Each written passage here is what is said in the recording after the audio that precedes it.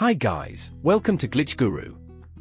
In this video, we'll show you what to do if you can't turn off S mode on your Windows 11 laptop or computer. First, right-click on the Start icon on the taskbar. Now, select Run from the list. In the Run dialog box, type this command. Then, hit Enter. A command prompt window should appear and disappear automatically. After that, Microsoft Store will open automatically.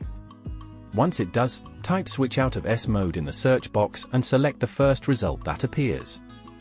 Then, simply click the Get button and you should see a message that reads you have switched out of S mode. If you still experience problems, open the Start menu. Then, click the gear icon to launch the Settings app.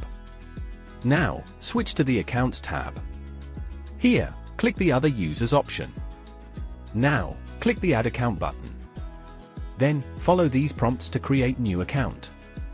Once created, switch to the new account and try to exit S mode once again.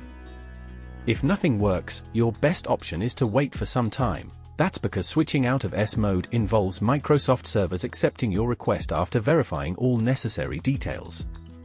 Several users have reported fixing this problem by simply waiting and trying several times. Let me know in the comments if this helped and subscribe to Glitch Guru for more such tips.